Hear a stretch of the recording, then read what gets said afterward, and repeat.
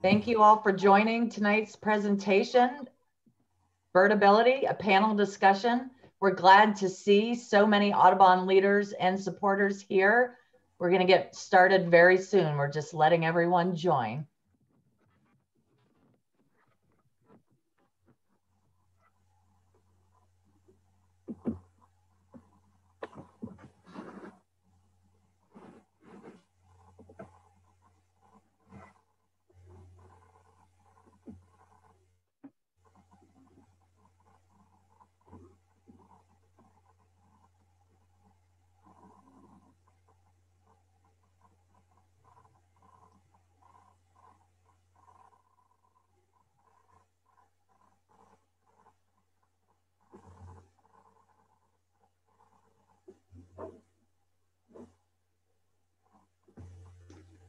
Okay, I think we'll go ahead and get started. Again, thank you all for joining. Appreciate you taking your time out. And welcome to Birdability Week 2020. It's part of Disability Awareness Month. We're so thrilled to have you all join us. It's going to be an excellent panel discussion this evening. And as Virginia Rose likes to say, a celebration that birding is for everyone. I'm Heather Stark. I'm our VP of Grassroots Capacity Building at National Audubon Society. And tonight you're going to be hearing from an excellent panel of birders who are going to be discussing access considerations and their own experience of birding with disabilities. Our presenters are going to be ready to start discussing a lot of different exciting things with you tonight, just after a couple of brief housekeeping announcements. All of our attendees are going to be muted throughout the webinar.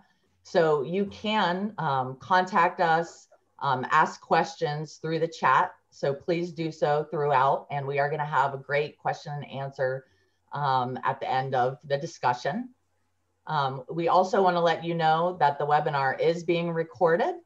So we want to make sure that lots and lots of people will be able to listen and join in with this later. I also just want to warn you that everything in the chat box will be able to be seen later. So just take that under consideration. We will be able to share this out later in lots of different ways, the recording. So it will be on audubon.org /birdability. We will be emailing it to everyone that has registered for this webinar, and you'll also be able to find it on our Facebook page.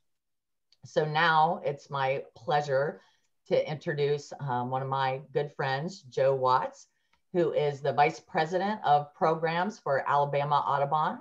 He's also on our National Audubon Board of Directors. Joe has done quite a bit in the state of Alabama to help people enjoy nature. He's been involved in writing legislation for Alabama's Scenic Byways program. He's done quite a lot of statewide tourism projects there. One of my favorite things he does is to help the next generation. He's working a lot with our campus chapter program there that's new at Tuskegee University. And he also participates in the Birdability Affinity Group. So Joe, take it away. Great, thanks everybody. I'm really excited to see what just 3 months ago was a grain of an idea come to life. It's Birdability Week, and birding really is for everybody. I'm going to drop the information into the chat box about contacting our panelists at the end of the presentation. And during the Q&A, we're going to try to answer as many questions and ask as many of your questions as we possibly can, but be sure to check audubon.org /birdability for more info. There's a lot of information there, and it's going to continue to grow. Check us out on social media, and you'll find a lot of questions that are answered there. So we're really looking forward to everything. I can't say enough about how we just couldn't have accomplished what we've done in these last 3 months without all the wonderful support from National Audubon and all the passion of all the panelists here and the folks that have made the Birdability Affinity Group happen. So thank you for that. I could go on and on, but I'm not. I'm going to now hand it over to Freya McGregor, who is part of our Birdability affinity group and who has been working tirelessly for the last 3 months to make this happen. So I'm gonna disappear for a little while and I'll see you guys soon. Thanks very much, Joe. Hi, everyone. I'm Freya McGregor. Hi. I'm really excited to be here tonight with you all, audience members and panelists. This is going to be a really interesting conversation. I'm looking forward to learning a lot from our panelists. Before we get started, I just want to make sure to mention that the panelists here tonight are a small sample of all the different birders who experience accessibility challenges. We don't claim to represent everybody. Every different person has a different story and a different set of experiences. And so this is just the start of the conversation. And we're looking forward to growing it as the Birdability movement continues to grow after this week. We also encourage you to talk with anyone you know who has accessibility challenges themselves and hear their story, because it may be similar to some of the stories you hear tonight and maybe completely different. So this, as I said, this is just the start of the conversation. I also want to acknowledge that there are certainly other barriers to accessing birding than disabilities. So barriers like racism and homophobia and limited access to financial resources. We're not going to talk much about that tonight, but I just want to acknowledge that we're well aware that there are also barriers to accessing birding, and Birdability certainly supports all the work that's being done to try and break down those barriers as well. We're also, I'm just going to define at the start, the use of the word disability. So we'll be using that word tonight. I'm just going to read my definition here. So we'll be using disability to include anyone who experiences who has a mobility challenge, a sensory impairment, to include birders who are deaf or hard of hearing and who are blind or have a vision impairment, intellectual or developmental disabilities, which includes autism, mental illnesses, and other health concerns that impact their ability to participate in birding as they would like. Finally, it's important to acknowledge that every human being is complex and you can't break bits of people apart from other bits of that same person. And so the birders who have a disability, that's one barrier, one big barrier, but birders who have a disability and also maybe are Black, Indigenous and people of colour or identify as LGBTQIA+, will experience both sets of barriers at once. And that intersectional oppression will have an even bigger impact on their ability to go birding. So we at Birdability believe that Black Lives Matter, and we want to support BIPOC and LGBTQIA+ birders tell their stories too. So one final note, if anyone in the audience has a vision impairment, I will be verbalizing anything that would otherwise be visual information only, so you won't miss out on anything. And unfortunately, we did try to get closed captions and an interpreter for this event, but as Joe mentioned, this whole week got pulled together in 3 months by 3 volunteers with the support of National Audubon, and unfortunately we weren't able to, but stand by, we will do our best next time. So, with all that out of the way, let's meet our panel. Hi, panelists. Hello. Hi. Hello. Hi, Freya. So let's start.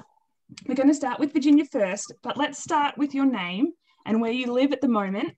And then in 30 seconds or less, tell us how you go birding. So if you go birding by walking or you like birding in bird blinds.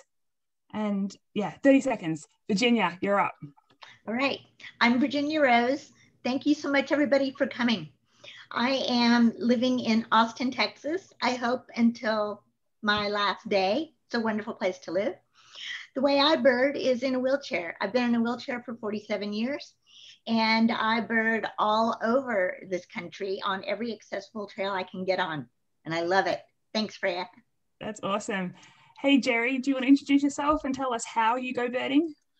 Hi, my name is Jerry Berrier. I live in Malden, Massachusetts, which is near Boston.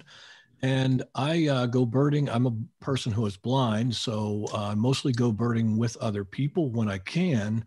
Although the truth is I do most of my birding right from where I'm sitting right now because I have microphones mounted on the back and front of my house, and I can hear them through my audio mixer into my computer, and I can even record things if I want to try to identify them later. Thank you. That's awesome. Super cool, Jerry. Sarah, how do you go birding, and where do you live? Yeah, thanks, Freya. I live in Newtown, Connecticut, and I too bird from a wheelchair. I have been in a wheelchair since 2008, and I do it however I can, whatever's available to me. Sometimes it's just from my car, although that's my least favorite. But I love going out to the trails, and my favorite is when I have a friend, but sometimes that's not possible, and so yeah. Awesome. Thanks, Sarah. Diane. Now, Diane is actually here representing two people at the same time, which is really cool. So Diane's intro might last a little longer.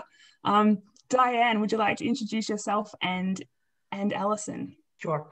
My name's Diane Allison, and I live in Upper Bucks County in Pennsylvania. It's just north of Philadelphia. And I like to bird anywhere, any way I can. I do car birding, sitting birding, any type that I can. And the other person that I want to introduce tonight is a best friend, Allison McCool, who suffered from multiple sclerosis, and we birded together for many years. She moved from cane to walker to wheelchair.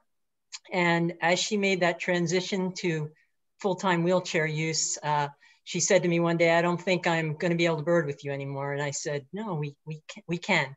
We just have to do it differently." And so we pursued all kinds of ways to bird. Like I said, sitting, driving, however we could do it. So the perspective that I will be bringing tonight is what she taught me through all those years of birding with someone who had accessibility challenges.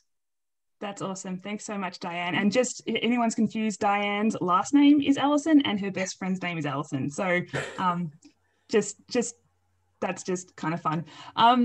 Who else have we got? Alexander. Alexander, where are you at and how do you bird? Hello, I am Alexander deBarros. I live in Burbank, California, which is a part of Los Angeles. I bird really just like Diane any way I can, whether it's walking, biking, car, just sitting. If I can bird, I will bird. That's awesome. Super cool. And Melanie. So Melanie is another special category of panelists tonight. But Melanie, please introduce yourself and let us know how you bird. I am Melanie Furr from Atlanta, Georgia. And I, like the others, like to bird wherever I am, however I can. But my favorite way to go birding is just to step out on my back porch with my morning cup of coffee. That's super cool. So that's really an interesting collection of different ways that someone can go birding. And I would like a change in the broader birding community to define birding and a birder, because I think that a birder is someone who enjoys wild birds, not watching, listening. I listen to birds, but I'm sighted. You don't have to own binoculars, you don't have to walk, you don't have to go on field trips, you don't have to know what they're even called. If you enjoy them, you're a birder, and that's birding. And I think that using that sort of terminology can help include and welcome so many different people, especially new birders or potential future birders, which is everybody who's not already a birder. And I think that shift in language could be really powerful. So I would like to see that change in the wider birding community. So panelists, another 30-second answer, please. What got you into birding? How did it start? Let's start with Sarah. Oh gosh. Well, when I was growing up, my mom was a birder and I thought it was the most boring thing that anybody ever invented. But after my spinal cord injury, I began to take a very strong interest in conservation and things like pollinator gardens. I'm a landscape designer, so I got involved with the pollinator group. And the more I learned about the connection between the pollinators and birds, and I just developed this really keen interest in birds. And so that's held on, and I'm just soaking it up as much as I can. And so you came to birding really, like, apart from when you were not really excited as a kid, you really came to birding after your spinal cord injury, is that right? Yes, I was always pretty interested, but I was so busy. I was working. I always had somewhere to be. And somehow the injury slowed me down, and I really was able to observe more. And it really has been kind of a blessing, I have to say. Yeah. How's that, guys? That's really cool. Disability is not all negative. That's a really important message right there. Thank you, Sarah. That's really powerful. Alexander, what got you into birding? So 10 years ago, I was, a little further back, I've always been interested in science, and I had been learning a lot about whales, but I was starting to get bored with that because you can't really see 10 species of whales while walking to school. And then I went to a bookstore and I found a book on birds, actually this book on birds, Nice. and started flipping through it to some of the species. What's the title, Alexander, just so anyone who can't see can... It's the National Geographic Field Guide to Birds of Western North America by John Dunn and Jonathan Alderfer. Thank you. But yeah, I started looking through this, and some of the birds look cool, and yeah, 10 years later, it's just who I am. That's fantastic. That's awesome. Kind of transitioning from whales to birds just by a good encounter in a bookstore. I love it. Jerry, what got you into birding? Well, I was a psych major when I was in college, and I had to take one biology course, and my professor didn't know what to do with me during the lab portion of the course. So he gave me Cornell recordings to listen to and said, I want you to try to learn some of the bird sounds, and your grade will be based on a walk with me at the end of the semester where we're going to see how much you've learned. And at first, they all sounded alike to me, and I found it, I wasn't all that interested in it. But by the end of the semester, I was totally hooked, and I've been doing it ever since. That's so cool. Jerry, how long ago were you in college? That would have been around 1972. Yeah, how's that? I'm an old guy. A veteran birder. I'd just like to point out, guys, that's an amazing story of how one person who started thinking out of the box and found a way to include Jerry where he could participate in an equivalent type of activity. Not only did it mean he could participate in his biology class, but it also gave him a lifelong passion. And that was one person who just took, I don't know, half an hour maybe to think outside the box and come up with that. And that's just such a powerful message right there. That's really, really cool. I love that story, Jerry. Melanie, what got you into birding? I got into birding about 10 years ago when I started volunteering at a wildlife rehabilitation center. And the first area that I was trained in was the baby bird room, where I was feeding the baby birds, and you'd go down the row and get done with the row and then go start again. But I didn't know a lot about them. And so I got curious and I went on my first Audubon bird walk.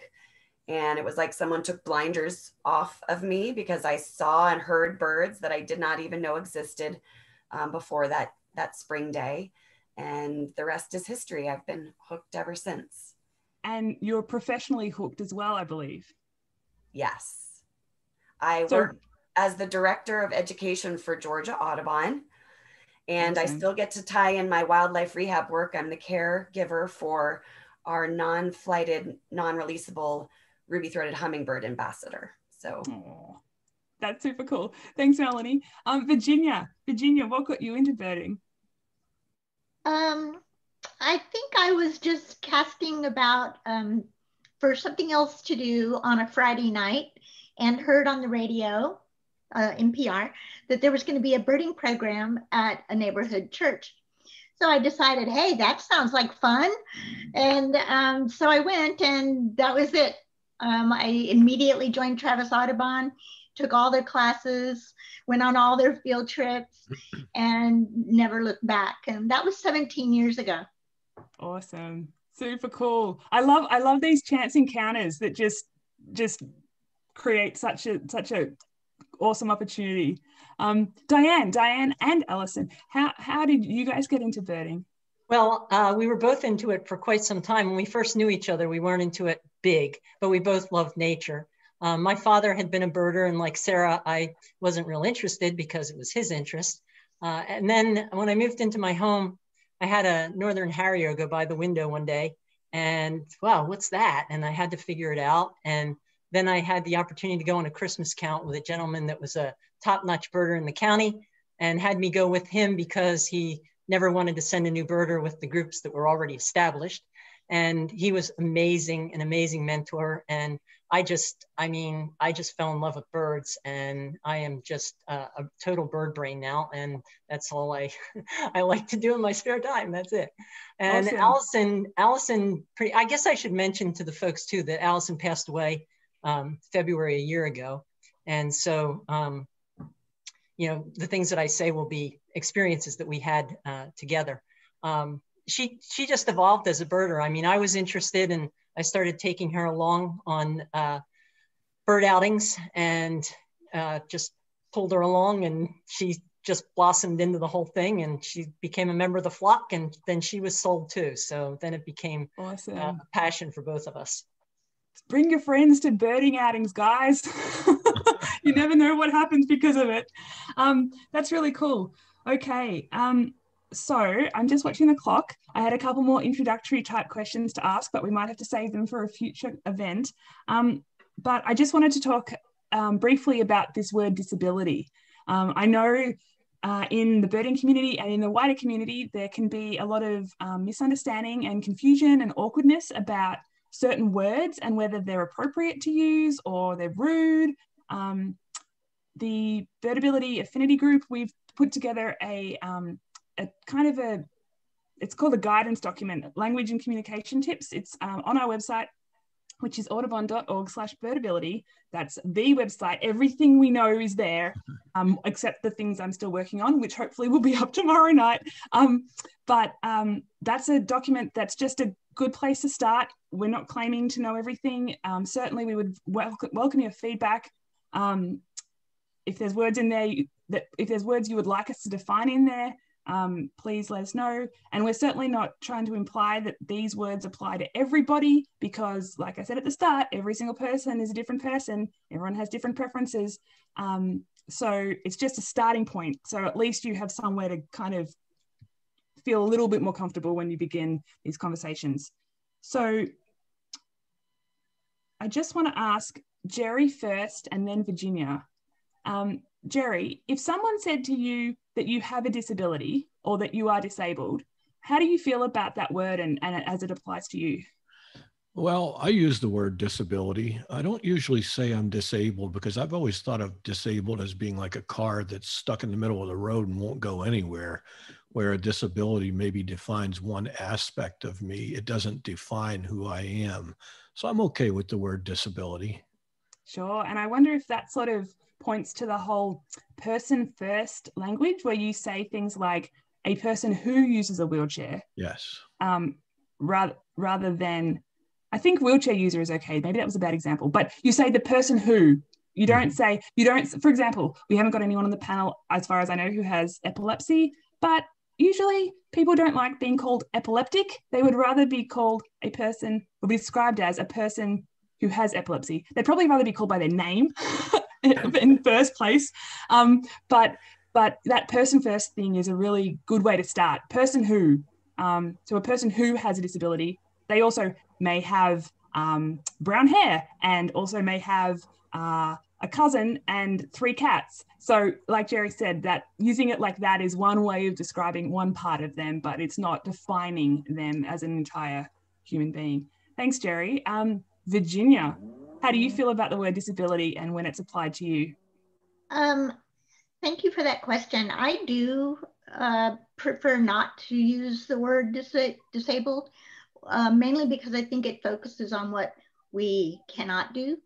And I'm all about doing what I can do and recognizing what everybody else can do. Sure, absolutely. but if someone said to you, oh, like, you know, I keep using this word disability in this panel, in general, is it okay? You would just prefer not to use it yourself? Is that right? Or yeah, I mean, I feel like there are reasons to use the word disability, mainly because I think that's what people are accustomed to hearing. Mm. And so the familiarity of that word, I think, is important, particularly right now. But I think as time goes on and as we all become more knowledgeable, that word will be sent away and it'll be replaced by other, I think, more positive words. Yeah, interesting. And then, so I'm actually an occupational therapist. So occupational therapy is a healthcare profession that aims to enable people to do the things that are important to them in their everyday life, like showering and dressing and birding, that they can't do, usually because of an illness, an injury, or a disability. And so, and the three ways that OTs, occupational therapists, usually do this are by modifying the task, teaching new skills to the person or the people around them, and by modifying the institutional, physical, cultural, or social environment. So it's a pretty amazing job, guys. You should all be OTs. But it's really broad, as you can tell by that explanation. But this Birdability is just so up my alley. The whole point of Birdability is to start breaking down these barriers so that people can go birding. Like that's exactly what occupational therapy is. But the reason I say this is because as a healthcare professional, the language that I use is generally a bit more medical and kind of formal, and that's appropriate in that context, but maybe individual people kind of feel a bit weird about it. So it's just something to throw out there. Everyone has their own different opinions and different preferences. So I also want to throw out there this idea, just to get you thinking about the concept of perhaps it's not the person who has the disability, perhaps it is the environment that is disabling. Absolutely. Because if you can get around and do the things you want to do and there's no barriers, physical barriers in front of you, and like Virginia has, is wheeling around on all these accessible trails, the environment enables her to participate in birding and she does not feel disabled.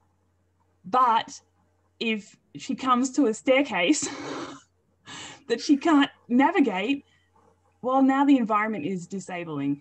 So it's just an interesting thing. We won't go into it any further than that, but I just wanted to throw that out there because it's an interesting reframing of the concept of disability. All right, so let's talk about some of the physical accessibility challenges you guys have experienced while trying to go birding. And we're defining accessibility challenges as what I said basically before in the OT definition: the difficulties someone experiences in interacting with or while using the physical or social environment when trying to engage in a meaningful activity, which is in this case birding. So quick questions, panelists. Hands up if you've ever had difficulty going birding due to inaccessible trails or facilities. So that was, how many of us are there? There's 1, 2, 3. Okay, so that was everyone except Melanie and Alexander. Okay, so there was 5 of us. I can't count. 5 of us had our hands up there, 2 of us didn't.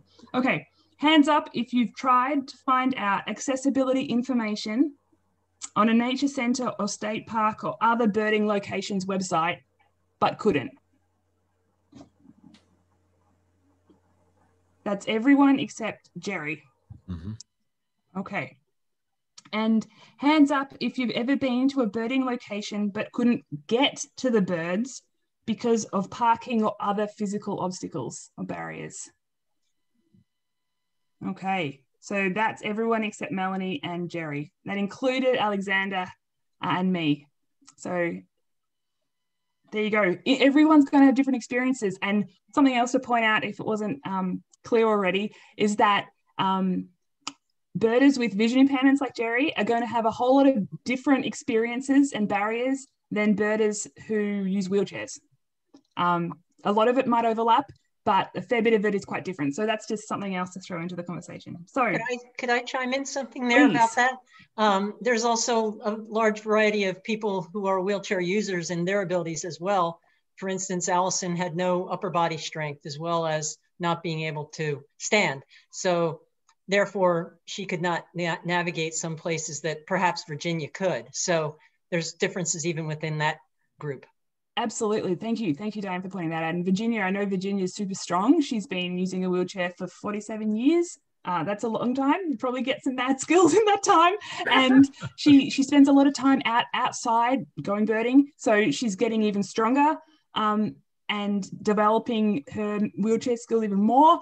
And as far as I know, Virginia doesn't have any other health concerns, because plenty of people have more than one medical condition or disability or Alexander's nodding really hard there. Hey, Alexander, do you want to share your story there just briefly? Yeah.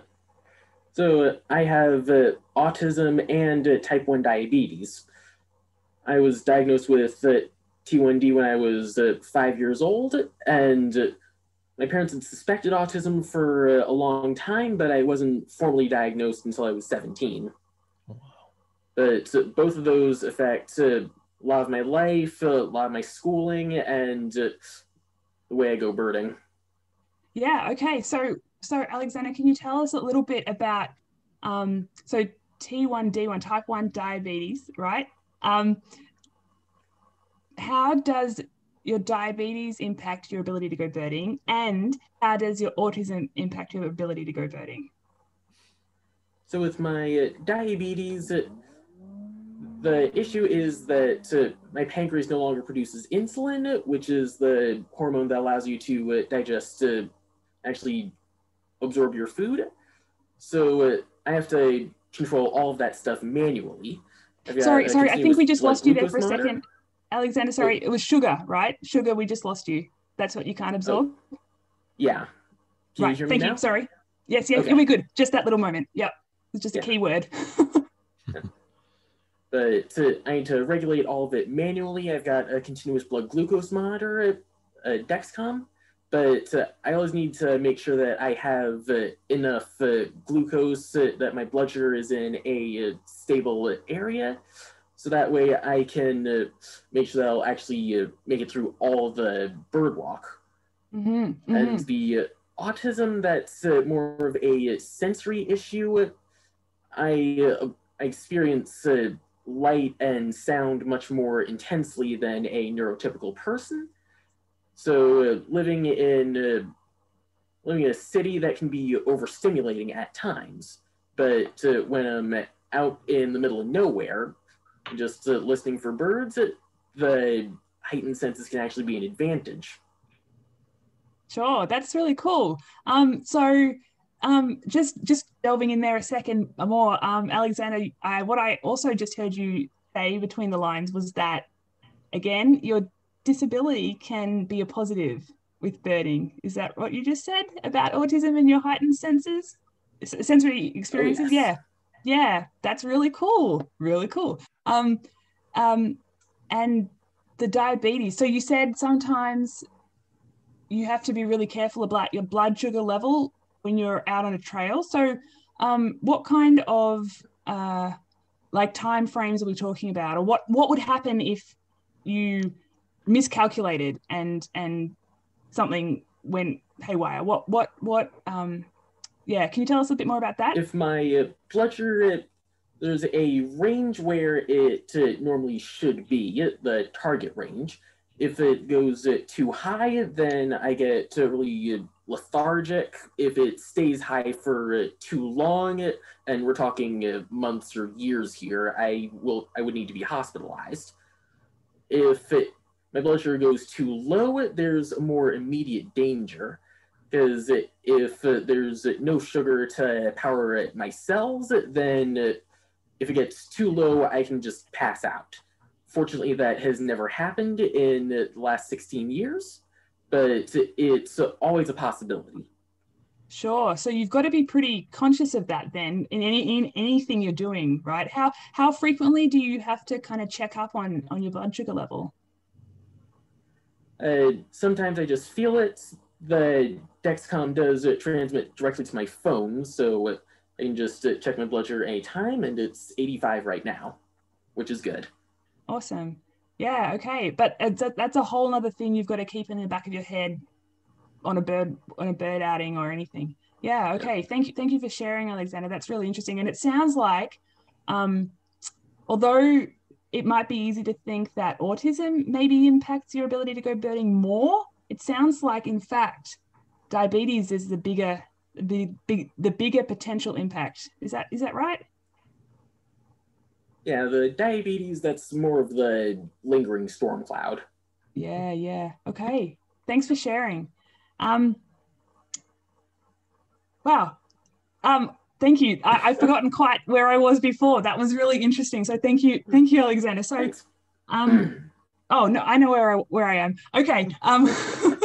So everybody, panelists, we just heard a really great story from Alexander. I'd love to hear a story in, I don't know, 90 seconds, if you can manage to time that, from each of you about one of the physical challenges that you have experienced when trying to go birding. I don't know if maybe that was this one time when you went to this great trail and there was a tree down halfway and you couldn't get past the tree, that kind of a story. So I want to hear about the physical accessibility challenge you came across, and I want to hear about what you did next, whether you turned around and went home or you could problem solve your way out of it. Diane, have you got a story to share in that area? Yeah. We were birding in Bosque del Apache Refuge in New Mexico, Allison and I, and there were some surfaces that were difficult. I spotted a kite, and it's not a bird that should be there really. So I tried to get her on it. And one of the main difficulties that we often have when we were car birding and all is perspective. And I guess that's something I'd like to just spend a second on, perspective.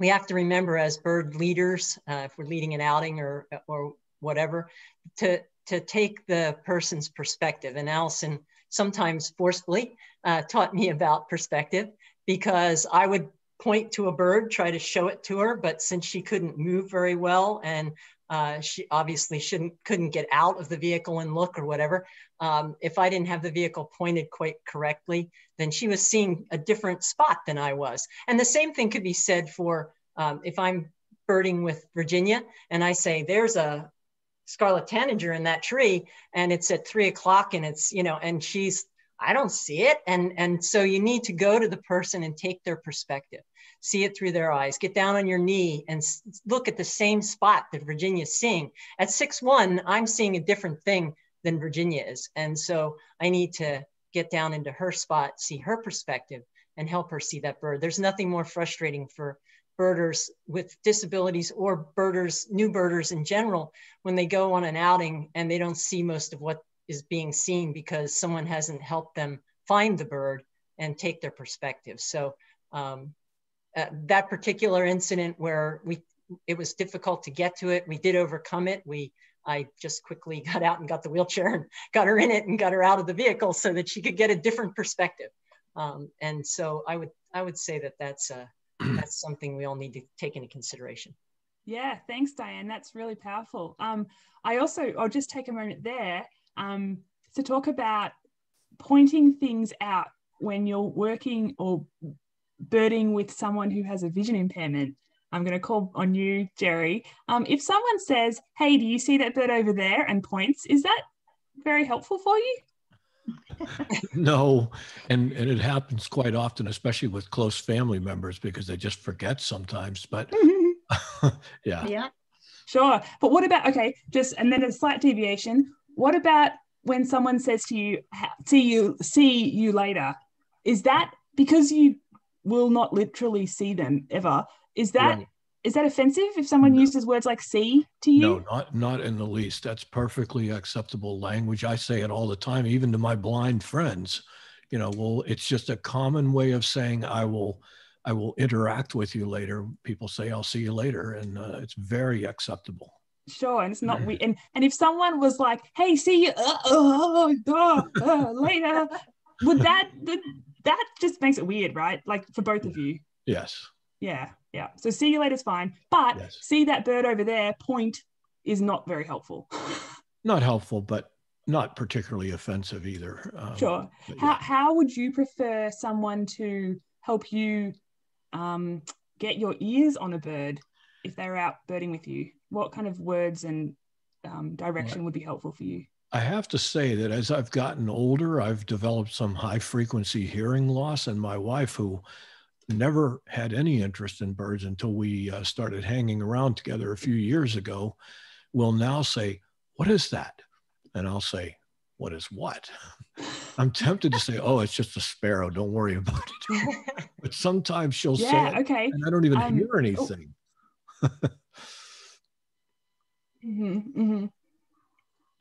But that, I guess, so high frequency hearing loss is a normal part of aging. And my understanding is that it happens to men usually a little bit earlier than women. So what you just described is like totally normal. It's true. And I wonder, I'm not trying to tell you what to do, but I wonder if I have a really good friend who has albinism, and he has low vision, a vision impairment as a result of that. And he got himself, he's older than me. He's actually an occupational therapist as well. And he got himself some hearing aids a couple of years ago. And he said it blew his mind. He didn't realize how much he was missing because he didn't necessarily see that he was missing it. Yes. But when he could hear all this stuff, and he said to me one day, he said, "Freya, do you think I could go birding now that I can hear the birds better?" And I was like, "Oh my gosh, yes. So that's really cool. And I just like to do my part here to normalize hearing aids, because like any kind of assistive device, if using it means that you can do the thing that you want to do, please do that, because you want to do the thing that you want to do. And please don't be embarrassed or ashamed. I know everyone's got different experiences, but just trying to be encouraging. Melanie's got something to add in there. Yeah, if I could just interject, they actually make a device, I don't know that much about it, for birders that lowers the frequency. So you're still hearing the birds that other people are hearing, but the frequency is lowered so that if you have that high frequency hearing loss, you hear the birds. So well, let me set the record straight. I actually got hearing aids a few years ago, and that was the exact reason I got them, because I wanted them. But I discovered that they also had negative effects on me as a congenitally blind person. They affected my ability to gauge how far I was away from things when I was inside buildings. And it really, I'm still not completely used to using them. And I admit I don't wear them all the time, because I'm kind of on the edge of hearing loss, where for the most part, it causes no problem for me. It's only when I go out birding or when there's a very light sound that other people may hear. But yeah, I do have hearing aids, and I expect eventually I'll probably have to get better ones. Sure. Thanks, Jerry. Someone just popped up in the chat. They said it's called Song Finder. And it's not a hearing aid. Yes. Just a device for birders. Yeah. Thanks, Melanie. Jerry, I had something else to add there. Oh, yes. In occupational therapy, we talk about functional limitations. Mm-hmm. So just because someone has, I don't know, what's an example? They've been diagnosed. Oh, that's a bad example. They've got some diagnosis, some formal diagnosis, but ultimately at this point, there's no impact on them, on the things that they want to do. Yes. Then there's no functional limitation. But when that, whatever that is, that diagnosis, that disability becomes impacting, starts to impact their ability to do stuff, that's now a functional limitation. And we use that terminology in occupational therapy. And I just thought that was interesting, because what you just said, Jerry, sounded like your hearing loss is not really having a functional impact on you. But in fact, the way you know where you are in space as a totally blind person using hearing aids has a negative functional impact on you. So that's kind of really interesting, interesting to learn. All right. Physical accessibility challenges. We're still going on that. Sarah, have you got a story about a time you went birding and you found yourself with a something in the built environment that stopped you? Yeah, it was pretty close to the time when I took up birding quite seriously. So I was very excited to hear about all the rare bird alerts in the area, and I followed them avidly. And people kept talking about these boat-tailed grackles that were at a certain pond about 45, 50 minutes drive away. And so I got a friend to go down there with me, and we went to the, we didn't know much about the, how accessible the pond was, but we got up there, there was a blind. She had to definitely help me on the path. The path wasn't great, and we got to the blind, and she looks out an opening and spots a boat-tailed grackle, and there I am. I'm like, I can't reach the ones that are up there, and the ones that are down there are for 3-year-olds, and I couldn't, my view was completely blocked. So we kind of laughed about it, turned around, and we went somewhere else on the property and had a very nice outing. But when I got home, I looked up the website for the wildlife refuge, and I emailed them, and I told them what happened. And they were so responsive, and they asked me what I needed. They came down with a crew. They put the openings at wheelchair height, and they improved the path, and they improved the parking all in one fell. Wow. So, that's awesome. Yeah. So sometimes it works out. Yeah, that's a really cool story, Sarah. Thank you. And that's another, there's so many powerful things coming out. I'm going to overuse that word, I think, if I haven't already, but a powerful message on the power of one person to make a difference, and also the power of advocating for your needs, because sometimes people don't know that they're doing a thing that's not helpful until you tell them. And most humans are kind most of the time, I think. And so if you let them know, like, hey, that's not cool, or hey guys, your blind sucks, in nicer words, probably a good idea. But most people will be, I would think, would be pretty responsive to that. So I'm really glad that you got on the phone or email and told them about your experience, and they fixed it. That's really cool. Did you ever end up seeing the boat-tailed grackles there? Yes, it was great. Yes. Good. And I just want to say, when I reached out to them, I tried to keep the level of criticism down. It was just, this is what happened, and it would be so great if you guys could add a couple of openings to that blind. And so when they did all that, I was very, very grateful. Yeah, sure. Yeah, I think sometimes it helps to not be too negative in the way you. No, sure. Sorry, better things happen. Brutal summary there from me. So that might be the opportunity for me to mention. So on our website, again, that's audubon.org/birdability.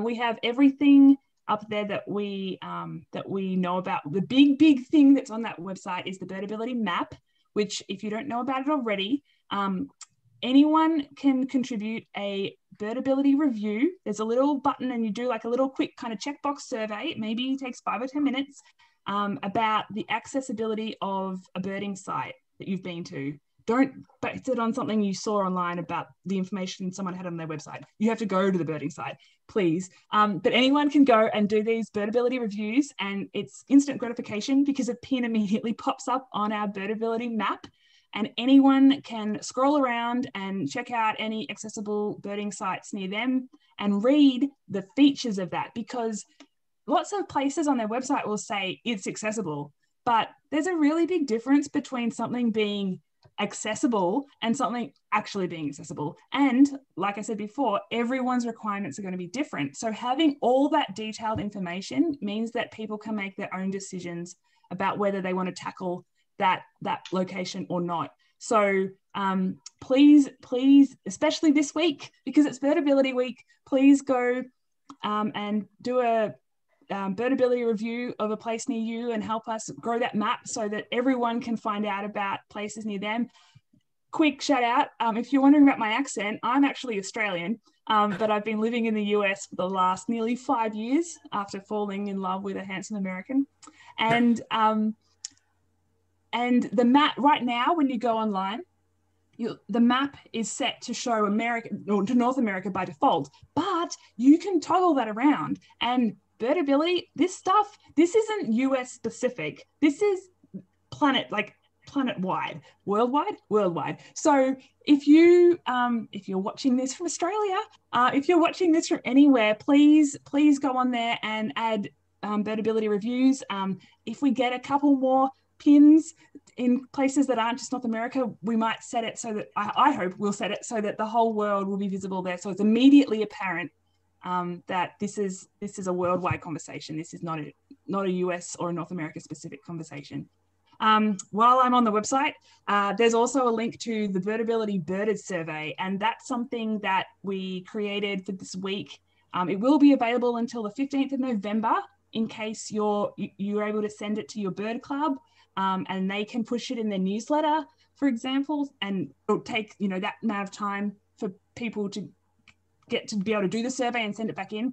But there's a survey up there asking about your experiences birding and the accessibility challenges you've faced, because the Birdability Affinity Group, National Audubon's Birdability Affinity Group, we want to, and Birdability in general wants to know this information so we know where to tackle these barriers first. I know there's lots of work to be done. There's heaps here, but we really want to hear your experiences. So please do that.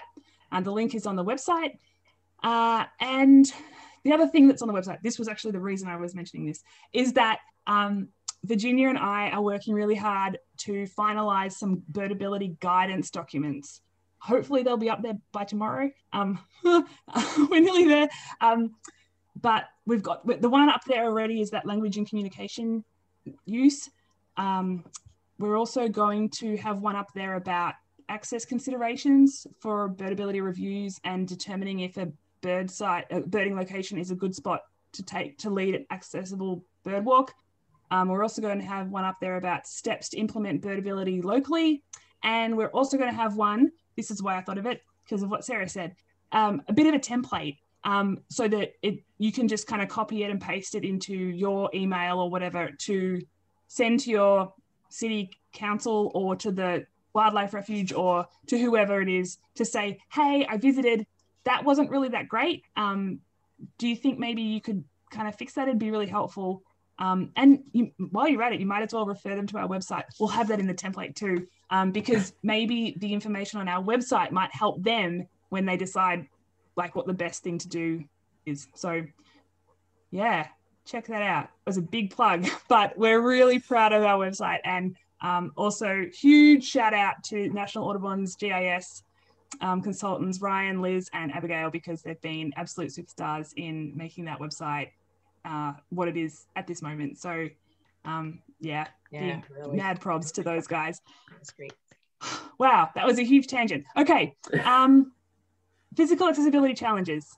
Virginia, have you got a story about one that you ran into and what you did at that time?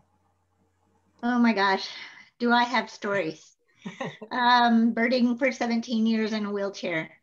If I am birding by myself, I generally try to figure out whatever it is. So many times it's mud. It'll be a real muddy, grassy event. I might be wheeling along and realizing that I'm just collecting more and more and more mud on every single wheel. Like so much so that every handful is a handful of mud as I'm wheeling. And at that point, I usually turn around, abandon that idea and try to get back to my car limping along. But there are times where I'll encounter a big set of steps. And when I am with people, generally, I'm a very small person. So generally someone just grabs me and someone else grabs the chair and off we go. And like they pick you up. They pick you up. Yeah. They just pick me up and, you know, off we go. And so that's really sort of a normal way of moving around for me.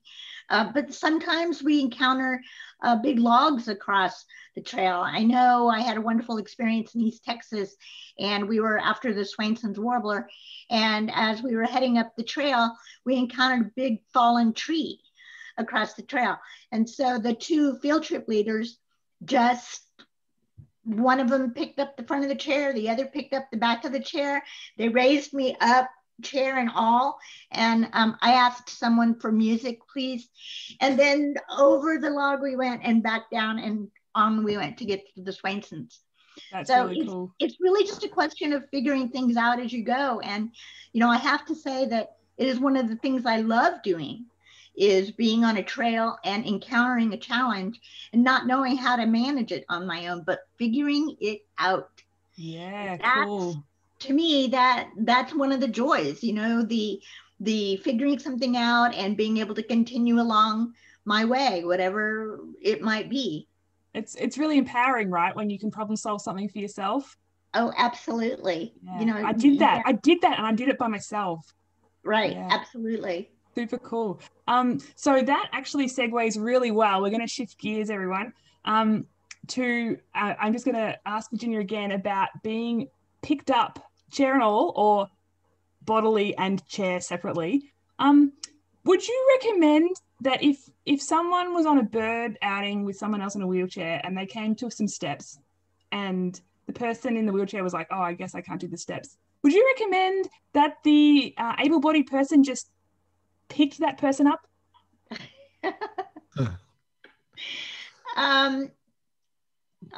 Well, I guess I'll give you some more context. If they've never talked to each other before, they don't know each other from a bar of soap. Right. Is that generally an okay thing to do? Probably just not. Touch someone else's wheelchair? Well, I would say if the person knows you well, then it's probably understood that you're about to get picked up and taken up the stairs. But if you don't know the person, then probably the first thing for the leader to ask is, do you want to go up? Because a lot of times a person in a wheelchair may really be uncomfortable with the idea of someone picking them up and taking them up. So the first question to ask is, do you want to go up? And the second question is, how can we best do that? And let the person in the wheelchair direct. Yeah, cool, great. And in general, my understanding is, correct me if I'm wrong, but in general, my understanding is people should not touch someone else's mobility device or other assistive device unless given permission. That includes wheelchairs, that includes walking frames, that includes long canes. Like Jerry, I don't know if you must be a long cane user, right? I am, yes. So if someone it would not be okay, right? If someone just move your long cane. I would have to whack them with it. Yeah, watch out.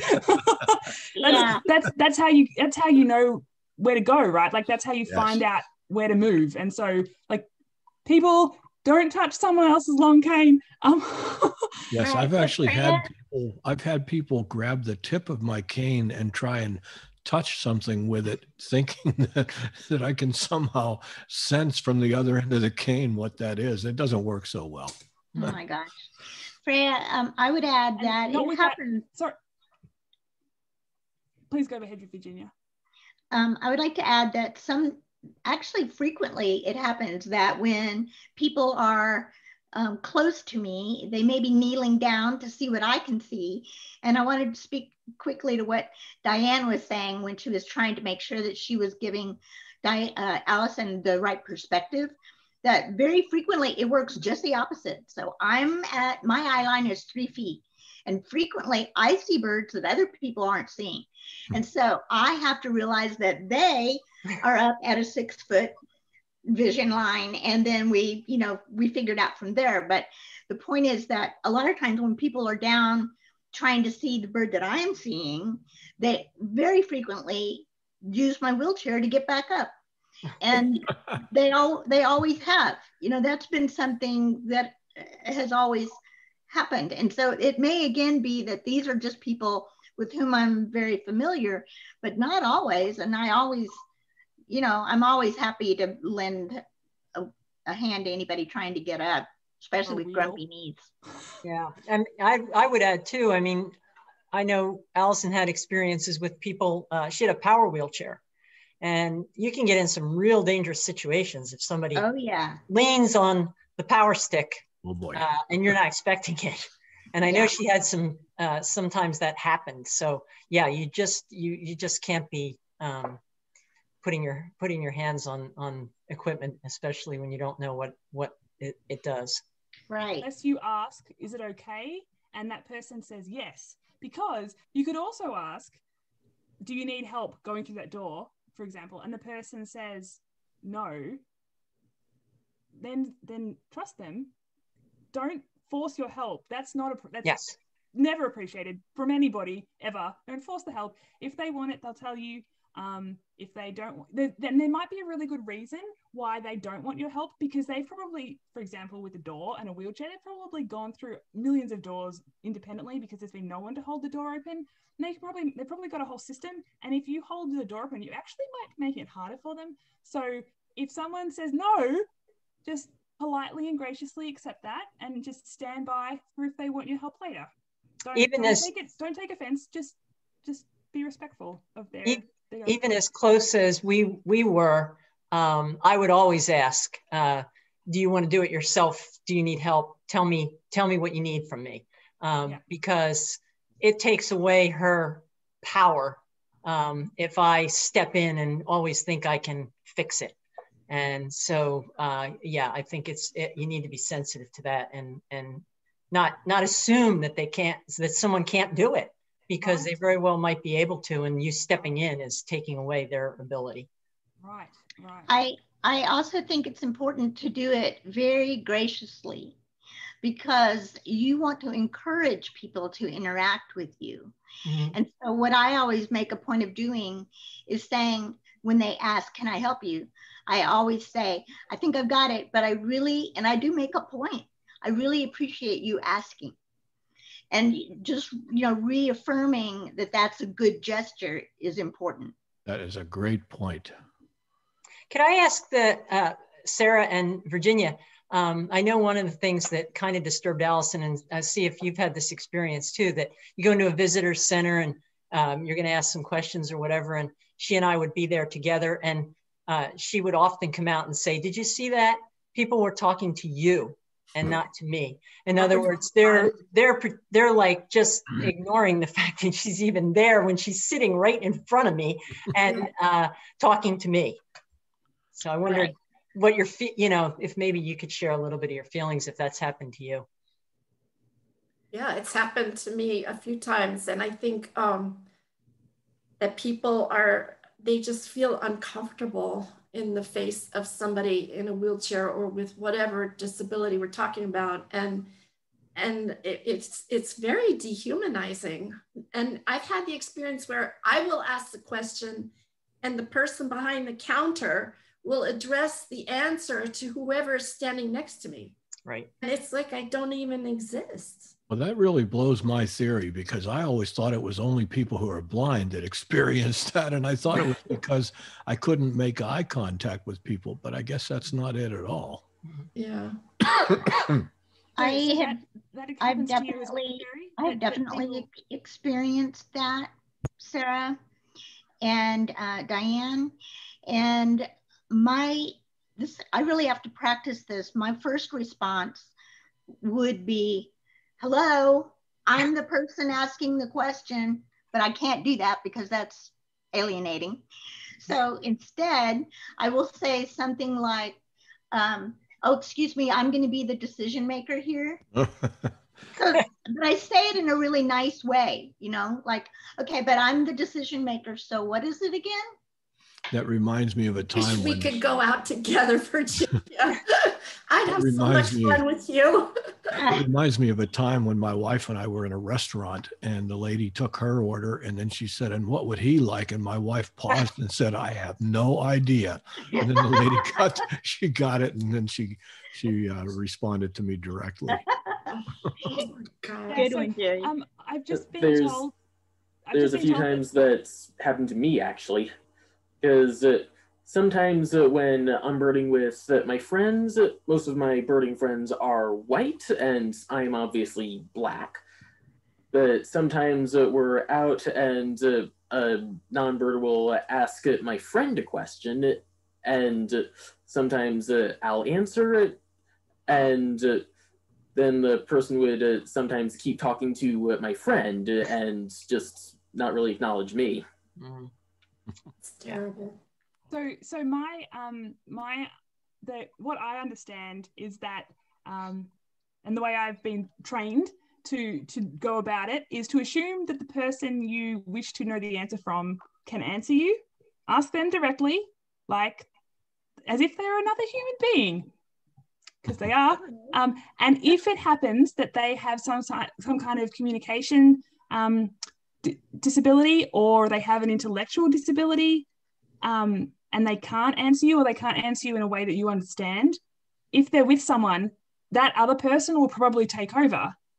But start by asking the person first, and let that, don't you make that decision about whether they can understand or whether they can respond. Let that come about, because I don't want, like, if someone asked my husband what do I want for dinner, you better believe I'd be like, excuse me, as if you don't, and he might get it right. I mean, he knows me pretty well, but that's not the point. That's not the point. And so, yeah, we're all human beings. So please treat us all with respect.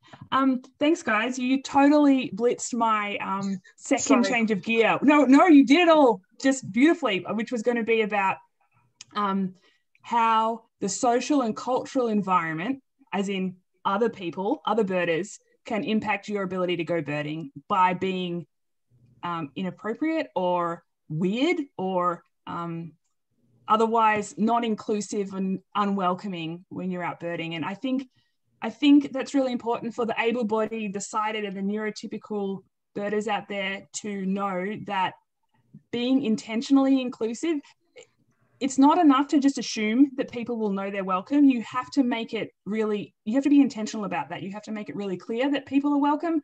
And that's on us to do. That's not on the person to create somehow. That's on the sighted, the able-bodied, and the neurotypical birders to do. I should caveat that slightly with, I say us, I have what I hope is a temporary disability. I hope. It's looking less and less likely. I have a dodgy knee, and I say dodgy, which is very unmedical because it's been 18 months now and no medical specialist has been able to tell me what is causing it. But last summer, suddenly I was unable to straighten it, like overnight. And that really impacted my ability to walk, which meant I couldn't go birding the way I wanted to because I couldn't walk on the trails. And it's loads better now, but it's not back to normal, whatever that is. And the last information I had 2 weeks ago was that it is not lupus, which is great news, but it may be degenerative joint disease, which is better than lupus, but still not awesome. But there you go. We'll figure it out. I'm still learning how to manage it best. I think that's something that I'll get better at it over time. Hopefully it doesn't get much worse. Anyway, so I'm sort of half in the birders with disabilities category and half out of it because I'm sort of newly in that category. And anyway, it doesn't really matter. Also, putting people in boxes doesn't always help. So I'll just forget about that. Before we get to the Q&A, I know Joe is going to have a whole lot of questions from you guys to shoot at us, which I'm really excited to hear. But before we do, I particularly want to ask Melanie to share a bit of her experiences. So Melanie, can you tell us a bit about your work at Georgia Audubon with the Shepard Center and what you've done in partnership, in collaboration with them, and why you did it the way you did it? Yes, thanks for asking. I have been collaborating with the Shepard Center in Atlanta for the past 4 years, and I lead monthly outings for inpatients, as well as an annual spring retreat and fall clinic to introduce people to birding and get them outside and put binoculars in their hands. A lot of these people are newly injured or struggling with new health concerns. So for a lot of the people that I work with, this birding outing out on the Beltline, which is just around the corner from the hospital, is their first time out of the hospital. So I try to focus on all the senses, remembering that not everyone can hold a pair of binoculars. You know, there's so many different ways to engage in birding. And having worked through the Shepard Center, I just realized too how unfriendly the world is to people with mobility challenges. Just not enough curb cuts, not enough parking, accessible restrooms. So my biggest challenge in running these programs is just finding accessible locations to bring people. Sure. So that Birdability map, so people contributing Birdability reviews to the Birdability map would really help you? Yes. Yes. Absolutely. But there's so much potential for wellness for all of us to go outside and go birding. And it's something that anybody can do no matter where they are, even when they're in a hospital. So absolutely. This occupational therapist, I'm all about the benefits of nature therapy. For everybody, there's so much research that documents stuff that we probably should have already known, but anytime you can spend in nature, even if there's scientific evidence that says 10 minutes sitting on a bench in a garden has benefits to your attentional capacity, which I won't go into that further. I'm just putting it out there. It's huge. Nature is good. Go outside, people. Go outside.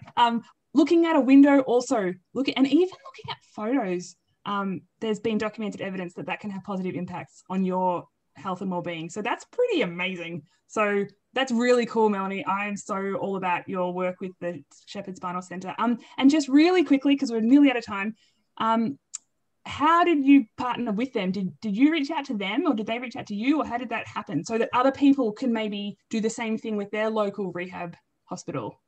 Their horticulture therapist reached out to me initially, and we had a sit-down face-to-face meeting and created a plan to start offering birding-related activities to her patients.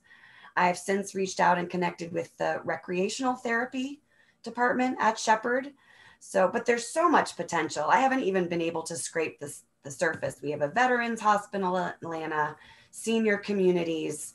So I would just like to encourage people that are field trip leaders or nature centers or Audubon chapters, reach out to some of these community groups and see how you can collaborate, because there's a need and, certainly just a desire to spread good in the world. Yes, yes. All it takes is you reaching out and being intentionally inclusive, right? That's really, really cool. That just makes me really happy. Can I just add, birding is so therapeutic. I mean, I just know MS is a really bad disease that takes away so much from you. And I know that birding brought Allison such joy. And the time that she would spend doing it was just so uplifting and empowering, because you see what you can do and you see the beauty of the birds. And even if you just sit there and absorb that for a half an hour on one bird, that brought a lot to her. So I can vouch for the therapeutic nature of birding. Thank you, Diane. When I am focusing on a bird and really trying to find that bird and then really trying to identify it, I completely forget about my back pain and all my health problems. It transports me out of my disability. That's amazing. Wow, that's so cool. Thanks very much. Thank you, Melanie. Thank you, Diane. And thank you, Sarah, for adding all that. That's really, really cool. And here comes Joe, because he's desperate to ask us questions that the audience has sent in. So without further ado, thank you, everyone. Joe, what have you got for us? Wow. I'm excited, y'all. This is great stuff. Please forgive the y'alls. I'm from Alabama, can't help it. There have been questions all across the board, everything from very specific questions to very big picture questions. I'm going to start out with, and people are still asking questions, which is going to confuse me, but that's okay. I'm going to start out with a question that anybody and everybody can answer if they want to, and it's a big picture question. What one thing would make birding a better experience for you? And I'm going to throw it to Virginia. And if you'll, when you finish answering your question, just anybody else that wants to chime on in. I would say that the thing that will make birding better for me is that I am able to get on a trail and wheel for hours. I'll send it to Sarah. Well, I have basically the same answer, except I'd be really happy if I could just, if there were like 5 places I knew I could drive to within 1 hour from my house and be assured that I could park safely, get to the trail and be on there, even just for 1 hour, I'd be happy. But there's so many ifs in all of those conditions. Yeah. Send it to somebody, Sarah. Oh, Jerry. That's okay. If I could go to a birding club and people would help me to introduce myself to them and begin to get to know me and offer an arm so I could go birding with them, I would be the happiest guy in the world. Love it. Can I just jump in there really quick? Offer an arm. So as a sighted guide to help. Oh, yeah. Yeah. There's so much more to talk about birders with vision impairments. That's a conversation that I'm really excited to have at some future point. So we stay tuned, everybody, for more from Jerry. Joe, is there anything else? Yeah. Oh boy, there's so many more things. On a different scale, I guess we talked about the one thing that would make everything great. Is there one major barrier to birding or access to nature in general for you that people who are interested in improving the natural area accessibility should focus on? And I'll throw it to you, Melanie, if you want to just have a shot at that. Where to begin? There's so much work we can do, but I would just say all of us put on that lens of experiencing the world from different perspectives, whether it's Virginia's 3-foot wheelchair level or,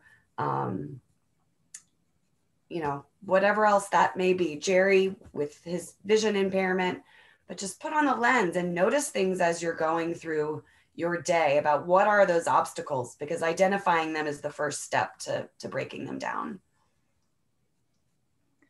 And we've also, I'll just add in quickly another plug for the Birdability map. Sarah said before that one of her big things was if she knew of 5 trails or 5 locations she could get to. So everybody, if you can fill out a Birdability review and help populate that map, I know I've heard from a lot of other birders too that would be absolutely the most valuable resource to get them outside, knowing with some level of certainty whether it's worth making the trip to that spot and what spots are around that they might be able to navigate. So that we can all contribute to that. You can all be, well, you're already all part of the Birdability movement because you tuned in tonight. So welcome. We're glad to have you on board. Please keep being part of it and help us by completing some Birdability reviews of places near you. Joe. A nice question, I think, that comes really at a challenging time because of COVID, because we're not really doing any outings. But what about an outing description do you find useful particularly? And how does it help Audubon chapters and other bird clubs? How can they help you feel more able to get out and go birding? And I'm going to just toss somebody. Great. I'll start us off because I am a regular walk leader. I should have mentioned this at the start, but I lead kids bird walks for San Fernando Audubon, and I lead bird walks for the Audubon Center at Debs Park and the city of Glendale most months. But think an important thing to consider when leading a bird walk is automatically assume that everybody has a different experience, everybody has a different way of doing things.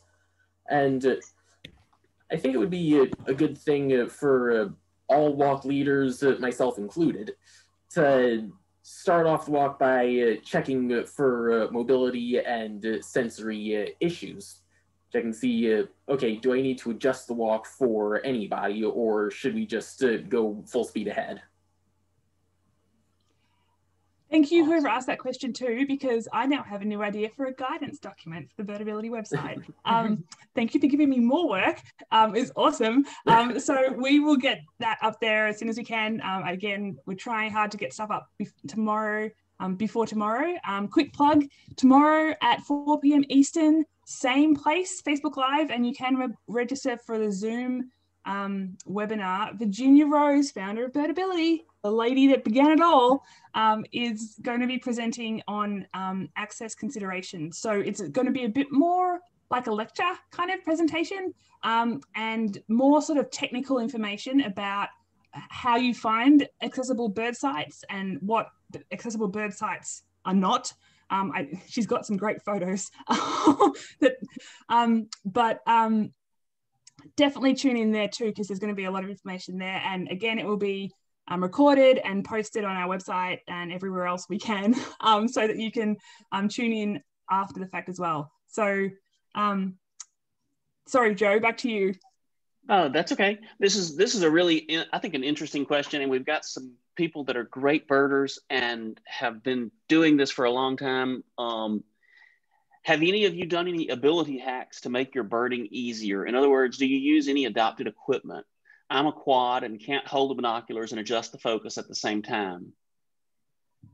A quad being a quadriplegic, so 4 limbs, a spinal cord injury that affects all 4 limbs. Not necessarily completely unable to use arms and hands, but some part of that is affected. That's a whole nother story. But just so that everyone knows what a quad is.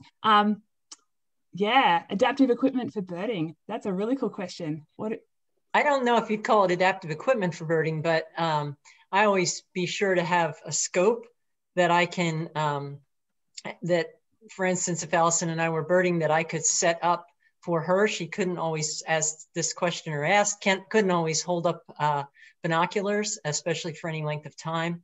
And so if I could set the scope up for her so that she could continue to look through that for longer periods of time. So I don't know that you'd call that adaptive equipment, but it's something that did allow her to enjoy the birds, which she wouldn't have been able to do it without. Freya. Can I just chime in really quickly? Freya, I need to speak to this. Oh, please. I have a scope. Precision Camera helped me to put an armed adapted I don't know how to describe it, on my wheelchair.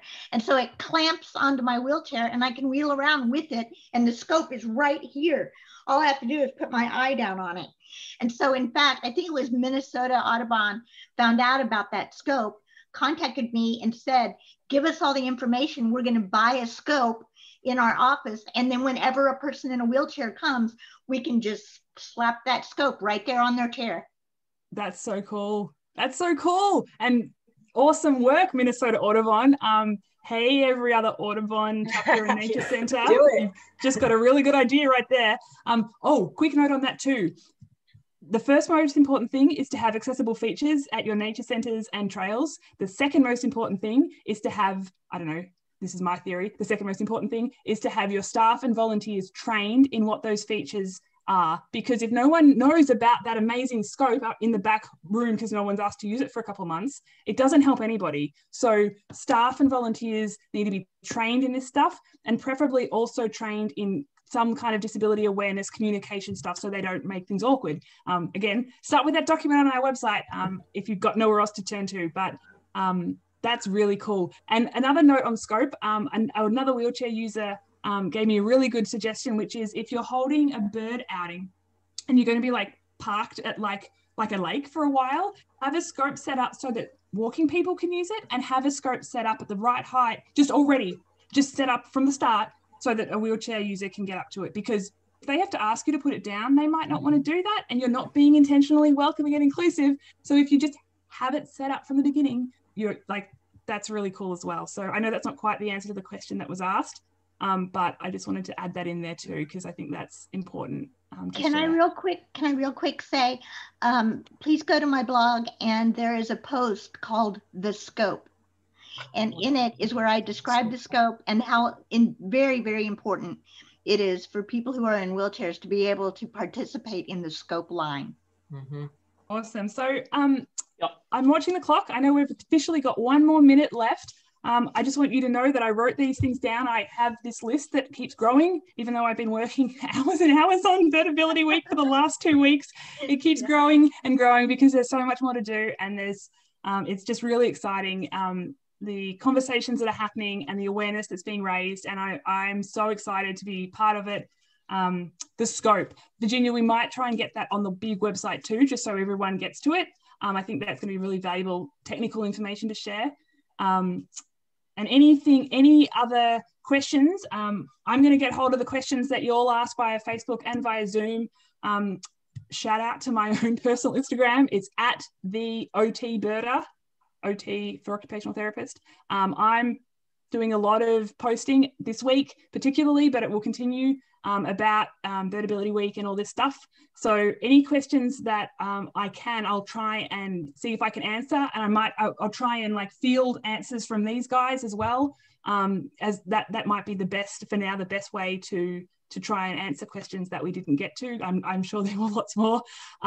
This conversation isn't going to stop here. Like I said, National Audubon have been incredible in their support with putting together Birdability Week, and they've told me already that they're really interested in help supporting us host more of these conversations going forward. So that's really, really exciting. So stay tuned, follow me on Instagram, check out our website. That's where all this information is going to be. If you want to get in touch with one of the panelists tonight, please email Birdability for everybody. That body part is really important because different bodies, right? Everybody. Birdability for everybody @gmail.com. That's the email address that we just set up this week. That's kind of the one-stop Birdability contact place, and I will pass anything that comes in there on to the right people. That's just the easiest way to do it. Birdability for everybody @gmail.com and audubon.org/birdability and at the OT Birder on Instagram.